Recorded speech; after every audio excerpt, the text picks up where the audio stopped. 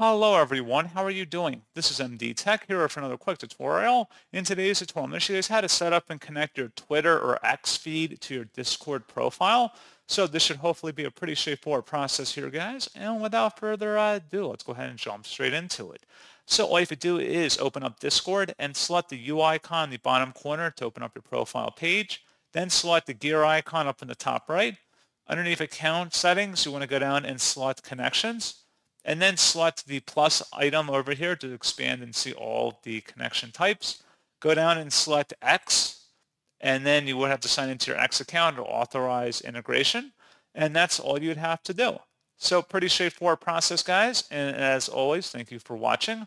I do hope that I was able to help you out, and I do look forward to catching you all in the next tutorial. Goodbye.